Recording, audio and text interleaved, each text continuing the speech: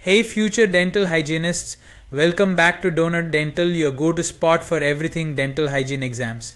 I'm Dr. Ganesh, and if you're preparing for the CSCE OSCE, today's video is exactly what you need. We're diving into what this exam is all about and sharing some key tips to help you ace it.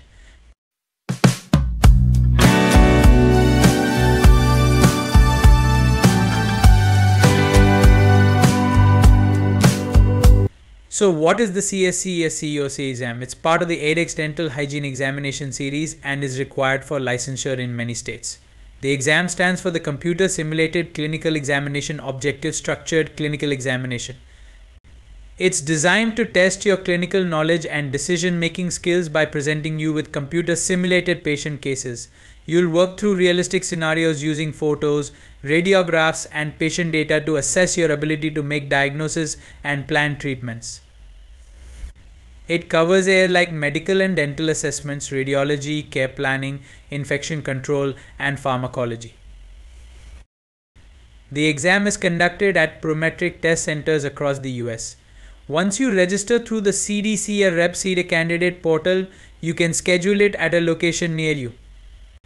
The test is about 2 hours long and uses different question types, including multiple choice hotspot questions where you select specific areas on images and drag and drop questions where you match or order elements. You'll be answering around 100 scored questions, and to pass you'll need a scale score of 75 or higher. Your results will be shown immediately after the exam at Prometric, and the official scores will be available in your candidate portal within a few days. Now here's a tip to help you study smarter. The 80/20 rule. The 80/20 rule states that 80% of your results come from 20% of your efforts. In the context of the CSCE OSCE, about 80% of the exam questions will likely come from 20% of the most important topics.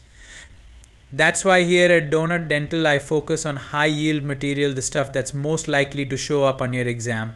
I'll also be adding practice questions and updating the content regularly, so you'll always have the latest info. Let's talk study techniques. One of the most effective methods is the Pomodoro technique. Study for 25 minutes, then take a 5-minute break.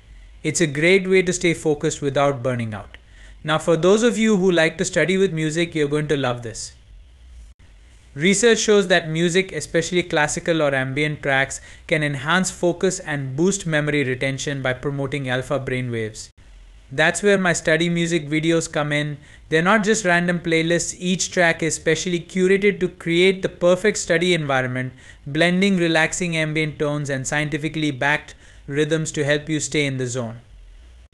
Whether you're prepping for a long study session or need to boost your concentration, these videos are designed to give you that edge. Before you get back to studying, don't forget to subscribe, like this video, and share it with your fellow dental hygiene students. It'll help us build a community where we all succeed, and it motivates me to keep bringing you new content to help you crush your exams. Let's ace this together.